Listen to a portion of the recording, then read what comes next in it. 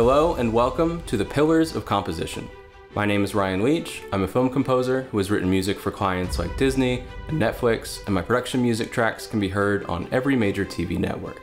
I also run a successful YouTube channel where I create videos about the craft of writing music. The Pillars of Composition is a course about the fundamentals of composing. It's for beginners who find themselves staring at a blank screen, not knowing where to start.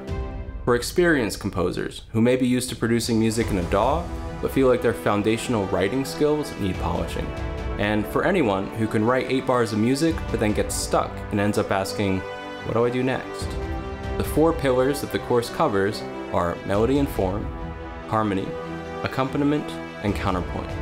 And the course is structured with a spiral design, which means that we cover these 4 topics in a cycle 4 times each, with each time around the spiral expanding and developing the skills and knowledge from earlier lessons.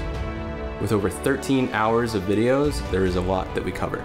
The melody and form topics include motives, phrases, themes, small ternary form, and more.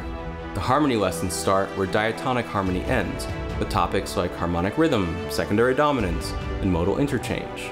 The accompaniment lessons are about voicing chords, inventing background parts, and adding life and interest to your music. And the counterpoint section covers the basic concepts of counterpoint, the 5 species of writing a counterline to a melody, and ways to actually use counterpoint in contemporary writing. This is a writing course, not music theory 101. So you should already know elementary things like chords, scales, and keys to get the most out of it.